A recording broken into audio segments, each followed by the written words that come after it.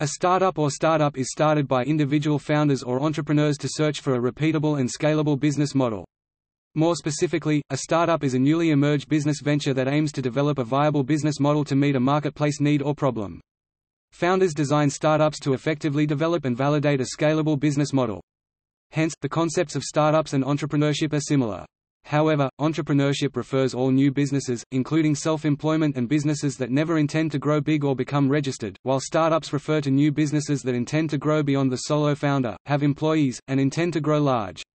Startups face high uncertainty and do have high rates of failure, but the minority that go on to be successful companies have the potential to become large and influential.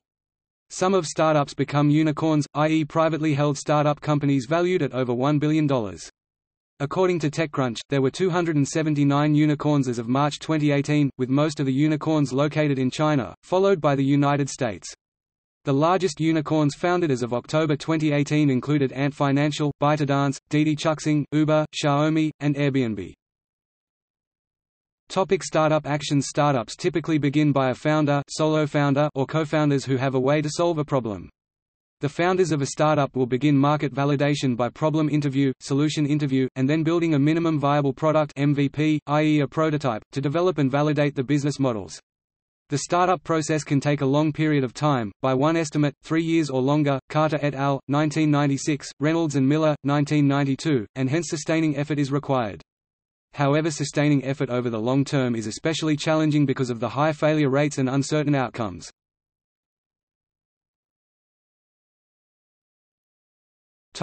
Design principles. Startups concerns possibilities of starting ventures and therefore is a design science. Design science uses design principles, which are a coherent set of normative ideas and propositions to design and construct startups. For example, one of the initial design principles in effectuation is affordable loss. It's better to first make a must-have for a small number of users, early adopters, than a nice-to-have for a large number of users. It is much easier to get more users than to go from nice-to-have to must-have.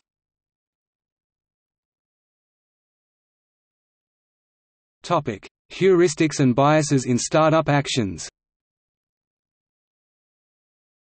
Because of the lack of information, high uncertainty, the need to make decisions quickly, founders of startups use lots of heuristics and exhibit biases in their startup actions.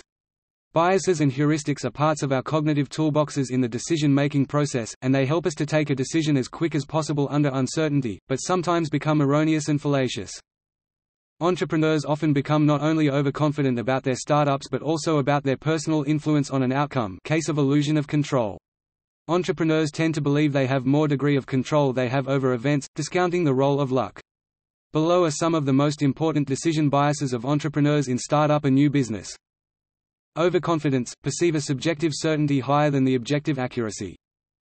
Illusion of control – overemphasize how much skills, instead of chance, improve performance.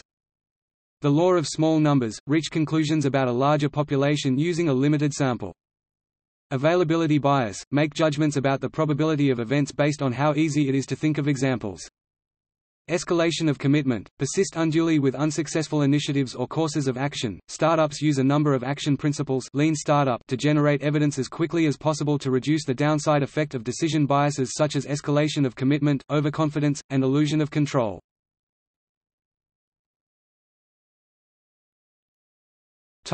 Mentoring. To get some kinds of reality check, many entrepreneurs seek feedback from mentors in creating their startups. Mentors guide founders and impart entrepreneurial skills and may increase self-efficacy of the nascent entrepreneurs.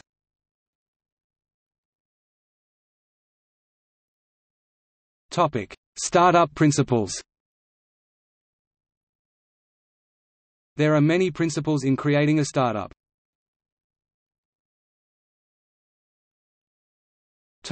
Lean startup. Lean startup is a popular set of principles to create and design startups under limited resources and tremendous uncertainty to build their ventures more flexibly and at lower cost. It is based on the idea that entrepreneurs can make their implicit assumptions about how their venture works explicit and empirically test them. The empirical test is to validate these assumptions and to get an engaged understanding of the business model of the new ventures, and in doing so, the new ventures are created iteratively in a build-measure-learn loop. Hence, Lean Startup is a set of principle for entrepreneurial learning and business model design. More precisely, it is a set of design principles aimed for iteratively experiential learning under uncertainty in an engaged empirical manner. Typically, Lean Startup focuses on a few Lean principles. Find a problem worth solving, then define a solution. Engage early adopters for market validation. Continually test with smaller, faster iterations. Build a function, measure customer response, and verify, refute the idea. Evidence-based decisions on when to pivot by changing your plan's course. Maximize the efforts for speed, learning, and focus. Market validation. A key principle of startup is to validate the market need before building a solution. Because startups are uncertain, you don't want to waste time or money building something that has weak demand. Validating your ideas before deciding to invest heavily in building something is a wise move no matter how confident you are. Sure, you may think you've solved a major problem, but does your target market care enough to invest in it themselves? Being overconfident in an idea and failing to validate it early on takes on unnecessary risk. Design thinking. Design thinking is used to understand the customer's need in an engaged manner. Design thinking and customer development can be biased, because they do not remove the risk of bias because the same biases will manifest themselves in the sources of information, the type of information sought, and the interpretation of that information. Encouraging people to consider the opposite of whatever decision they are about to make tends to reduce biases such as overconfidence, the hindsight bias, and anchoring. Larrick, 2004, Musweiler, Strack, and Pfeiffer, 2000.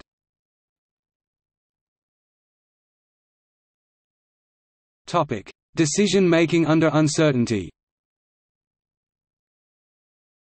In startups, many decisions are made under uncertainty, and hence a key principle for startups is to be agile and flexible. Founders can embed options to design startups in flexible manners, so that the startups can change easily in future. Uncertainty can vary within person. I feel more uncertain this year than last year, and between person, he feels more uncertain than she does. A study found that when entrepreneurs feel more uncertain, they identify more opportunities within person difference, but entrepreneurs who perceive more uncertainties than others do not identify more opportunities than others do. No between person difference.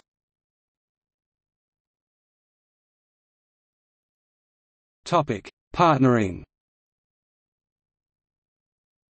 Startups may form partnerships with other firms to enable their business model to operate. To become attractive to other businesses, startups need to align their internal features, such as management style and products, with the market situation. In their 2013 study, Kask and Linton developed two ideal profiles, or also known as configurations or archetypes, for startups that are commercializing inventions. The inheritor profile calls for a management style that is not too entrepreneurial, more conservative, and the startup should have an incremental invention building on a previous standard. This profile is set out to be more successful in finding a business partner in a market that has a dominant design. A clear standard is applied in this market. In contrast to this profile is the originator, which has a management style that is highly entrepreneurial and in which a radical invention or a disruptive innovation, totally new standard, is being developed. This profile is set out to be more successful in finding a business partner in a market that does not have a dominant design, established standard.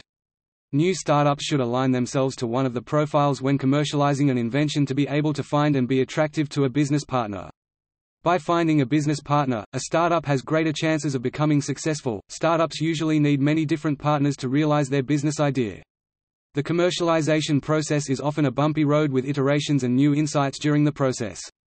Hash and Linton 2018 argue that startups can learn from their relationships with other firms, and even if the relationship ends, the startup can have gained valuable knowledge about how it should move on. When a relationship is failing for a startup, it needs to make changes. 3 types of changes can be identified according to Hash and Linton 2018. Change of business concept for the startup. Change of collaboration constellation, change several relationships. Change of characteristic of business relationship with the partner, e.g. from a transactional relationship to more of a collaborative type of relationship. Entrepreneurial learning. Startups need to learn at a huge speed before running out of resources. Proactive actions, experimentation, searching, etc. enhances a founder's learning to start up a company. To learn effectively, founders often formulate falsifiable hypotheses, build a minimum viable product (MVP), and conduct A/B testing.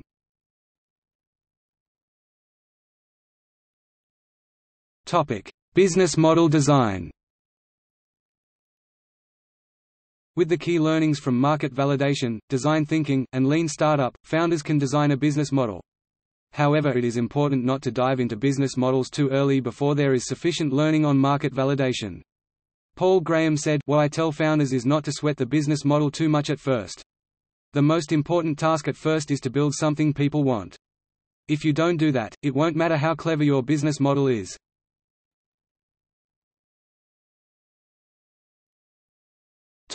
Founders, entrepreneurs. Founders or co-founders are people involved in the initial launch of startup companies. Anyone can be a co-founder, and an existing company can also be a co-founder, but the most common co-founders are founder CEOs, engineers, hackers, web developers, web designers and others involved in the ground level of a new, often venture. The founder that is responsible for the overall strategy of the startup plays the role of founder CEOs, much like CEOs in established firms. The language of securities regulation in the United States considers co-founders to be promoters. Under Regulation D, the U.S. Securities and Exchange Commission definition of promoter includes any person who, acting alone or in conjunction with one or more other persons, directly or indirectly takes initiative in founding and organizing the business or enterprise of an issuer. However, not every promoter is a co-founder. In fact, there is no formal, legal definition of what makes somebody a co-founder. The right to call oneself a co-founder can be established through an agreement with one's fellow co-founders or with permission of the board of directors, investors, or shareholders of a startup company. When there is no definitive agreement, like SHA, disputes about who the co-founders are can arise.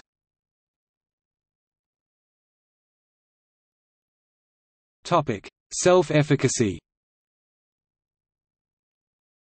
Self-efficacy refers to the confidence an individual has to create a new business or startup.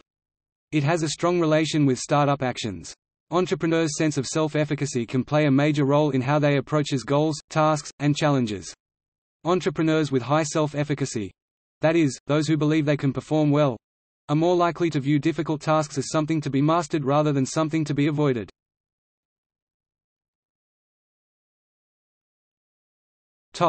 Stress.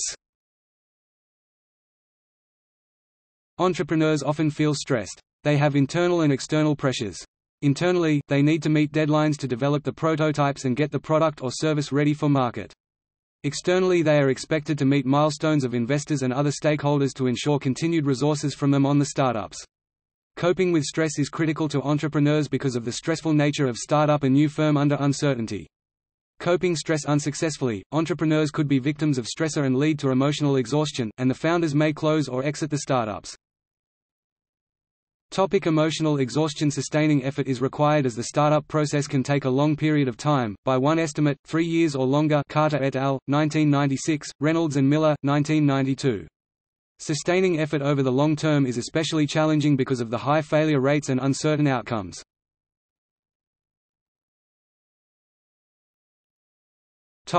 Founder identity and culture. Some startup founders have a more casual or offbeat attitude in their dress, office space and marketing, as compared to executives in established corporations. For example, startup founders in the 2010s may wear hoodies, sneakers and other casual clothes to business meetings. Their offices may have recreational facilities in them, such as pool tables, ping-pong tables, foosball tables and pinball machines, which are used to create a fun work environment, stimulate team development and team spirit, and encourage creativity.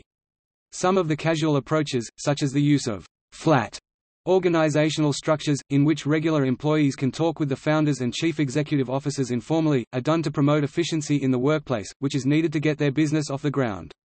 In a 1960 study, Douglas McGregor stressed that punishments and rewards for uniformity in the workplace are not necessary because some people are born with the motivation to work without incentives. Some startups do not use a strict command and control hierarchical structure, with executives, managers, supervisors and employees. Some startups offer employees incentives such as stock options, to increase their buy-in from the startup, as these employees stand to gain if the company does well. This removal of stressor allows the workers and researchers in the startup to focus less on the work environment around them, and more on achieving the task at hand, giving them the potential to achieve something great for both themselves and their company.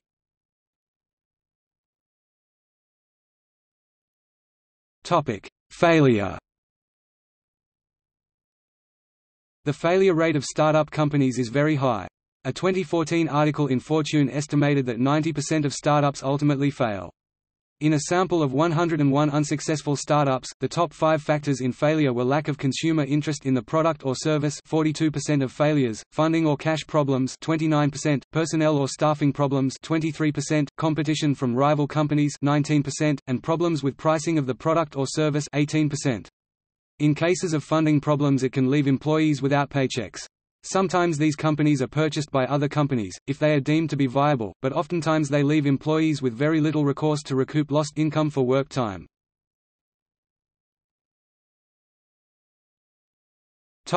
Restarters.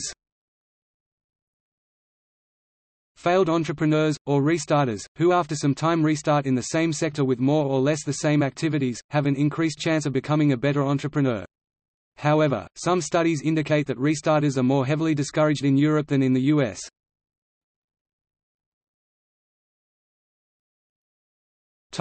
Female entrepreneurs. Female entrepreneurs may differ from male entrepreneurs in some aspects, which are important to understand. Research has shown that women have the advantage in some aspects, that women-led companies are more capital efficient, and venture-backed companies run by a woman have 12% higher revenues than others.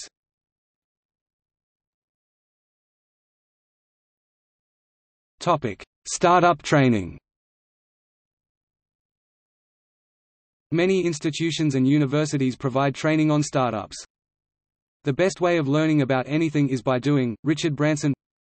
Founders go through a lot to set up a startup. A startup requires patience and resilience, and training programs need to have both the business components and the psychological components.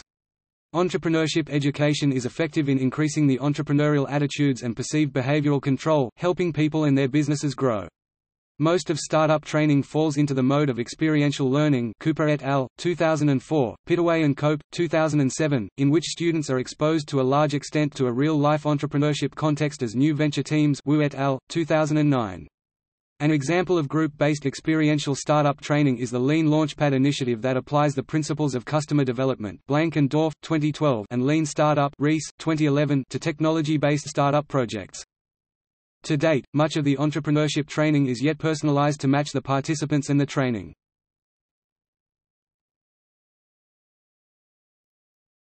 Startup ecosystem. The size and maturity of the startup ecosystem is where a startup is launched and where it grows to have an effect on the volume and success of the startups. The startup ecosystem consists of the individuals, entrepreneurs, venture capitalists, angel investors, mentors, advisors, institutions and organizations, top research universities and institutes, business schools and entrepreneurship programs and centers operated by universities and colleges, non-profit entrepreneurship support organizations, government entrepreneurship programs and services, chambers of commerce, business incubators and business accelerators, and top-performing entrepreneurial firms and startups. A region with all of these elements is considered to be a strong startup ecosystem. One of the most famous startup ecosystems is Silicon Valley in California, where major computer and Internet firms and top universities such as Stanford University create a stimulating startup environment, Boston, where Massachusetts Institute of Technology is located, and Berlin, home of WISTA, a top research area, numerous creative industries, leading entrepreneurs and startup firms. Although there are startups created in all types of businesses, and all over the world, some locations and business sectors are particularly associated with startup companies. The Internet bubble of the late 1990s was associated with huge numbers of Internet startup companies, some selling the technology to provide Internet access, others using the Internet to provide services. Most of this startup activity was located in the most well-known startup ecosystem, Silicon Valley, an area of Northern California renowned for the high level of startup company activity. The spark that set off the explosive boom of silicon startups in Stanford Industrial Park was a personal dispute in 1957 between employees of Shockley Semiconductor and the company's namesake and founder, Nobel laureate and co-inventor of the transistor William Shockley. His employees formed Fairchild Semiconductor immediately following their departure. After several years, Fairchild gained its footing, becoming a formidable presence in this sector. Its founders began leaving to start companies based on their own latest ideas and were followed on this path by their own former leading employees. The process gained momentum, and what had once began in a Stanford's research park became a veritable startup avalanche. Thus, over the course of just 20 years, a myriad of Shockley's former employees gave forth 65 new enterprises, which then went on to do the same. Startup advocates are also trying to build a community of tech startups in New York City with organizations like NY Tech Meetup and Built in NYC. In the early 2000s, the patent assets of failed startup companies are being purchased by what are derogatorily known as patent trolls, who then take the patents from the companies and assert those patents against companies that might be infringing the technology covered by the patent.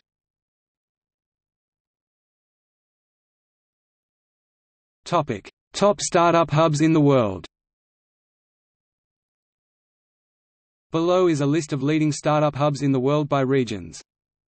North America: Atlanta, Austin, Boston, Chicago, Edmonton, Houston, Los Angeles, Montreal, New York City, Ottawa, Phoenix, Quebec City, Seattle, Silicon Valley, Tampa Bay, Toronto, Waterloo, Vancouver. Asia Pacific: Auckland, Bengaluru, Hong Kong, Kuala Lumpur, Macau, Manila, Melbourne, Shanghai, Shenzhen, Singapore, Sydney.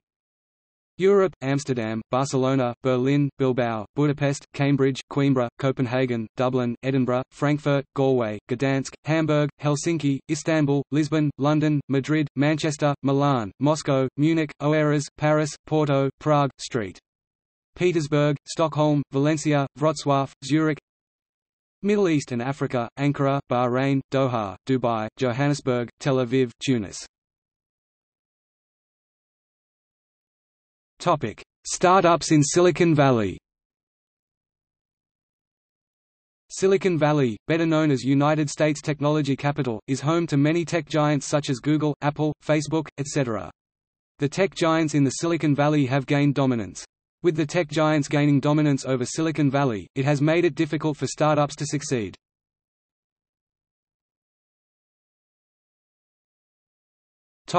Startup investing.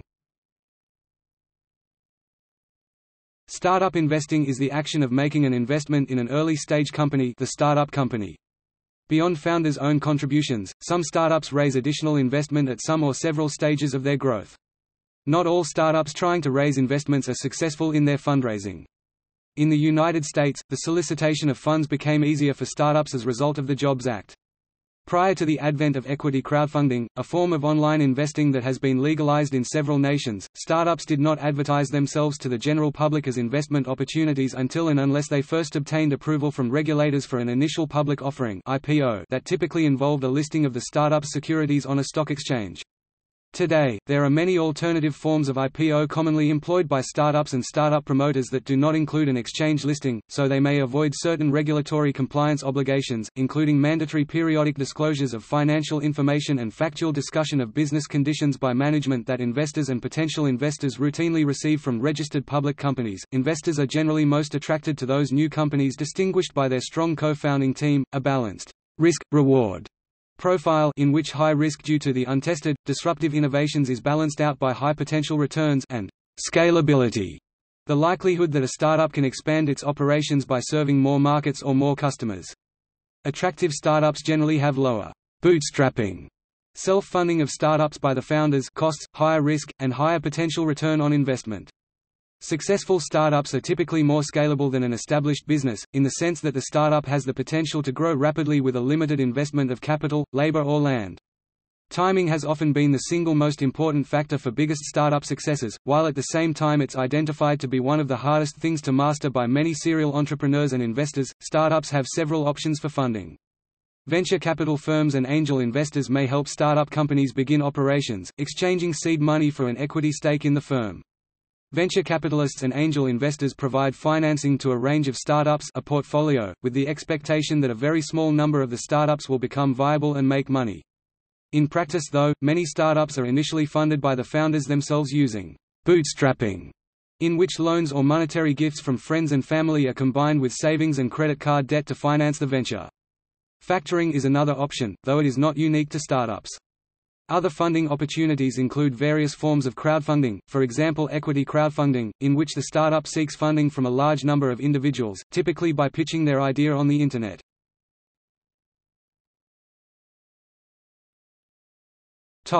Necessity of funding. While some would-be entrepreneurs believe that they can't start a company without funding from VC, angel, etc. That is not the case.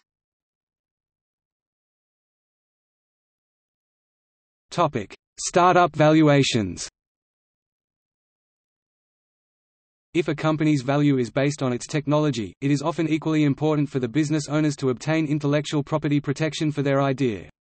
The news magazine The Economist estimated that up to 75% of the value of U.S. public companies is now based on their intellectual property, up from 40% in 1980. Often, 100% of a small startup company's value is based on its intellectual property. As such, it is important for technology-oriented startup companies to develop a sound strategy for protecting their intellectual capital as early as possible.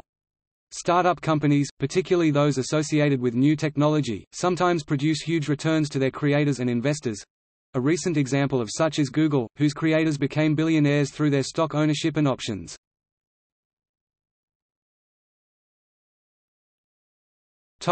Investing rounds.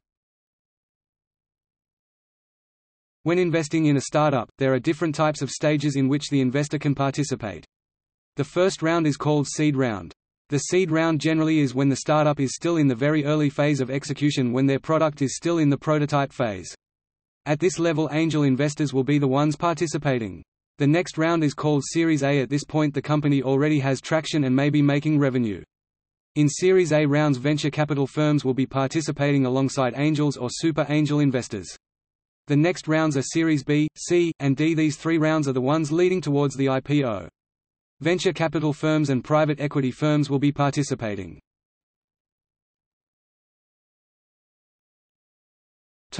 History of startup investing.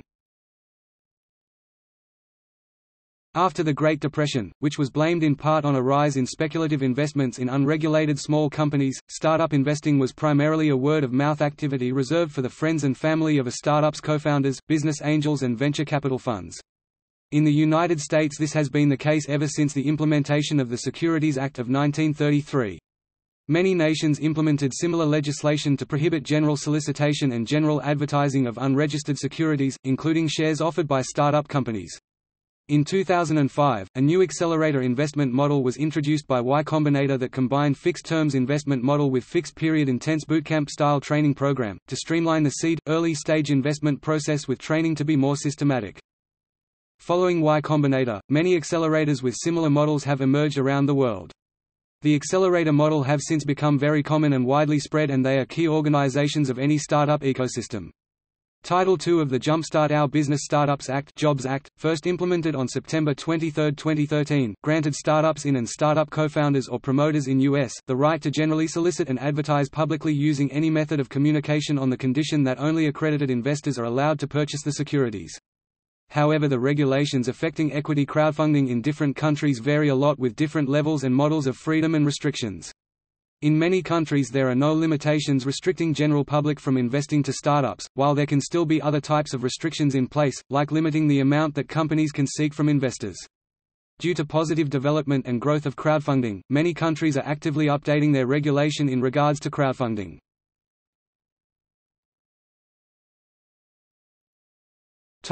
Investing online. The first known investment-based crowdfunding platform for startups was launched in February 2010 by Grow VC, followed by the first US-based company Profound, a launching model for startups to raise investments directly on the site, but Profound later decided to shut down its business due regulatory reasons preventing them from continuing, having launched their model for US markets prior to Jobs Act.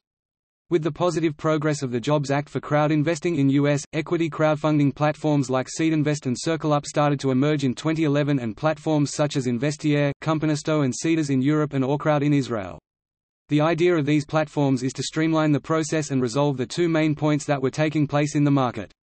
The first problem was for startups to be able to access capital and to decrease the amount of time that it takes to close a round of financing. The second problem was intended to increase the amount of deal flow for the investor and to also centralize the process.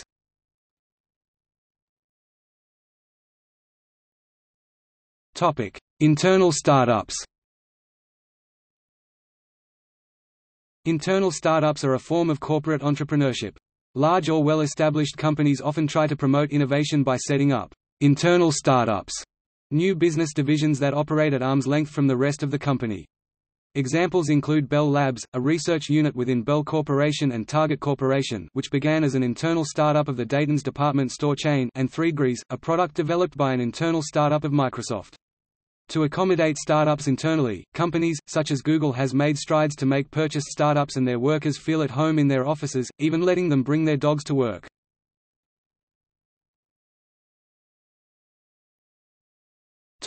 Unicorns. Some startups become big and they become unicorns, i.e. privately held startup companies valued at over $1 billion. The term was coined in 2013 by venture capitalist Aileen Lee, choosing the mythical animal to represent the statistical rarity of such successful ventures. According to TechCrunch, there were 279 unicorns as of March 2018, and most of the unicorns are in China, followed by the USA. The unicorns are concentrated in a few countries: China 131, US 76, India 14, UK 7, Indonesia 4, Singapore 3, Switzerland 2, South Korea 2, Hong Kong 2, and 13 countries 1 each. The largest unicorns included Ant Financial, ByteDance, Didi Chuxing, Uber, Xiaomi, and Airbnb.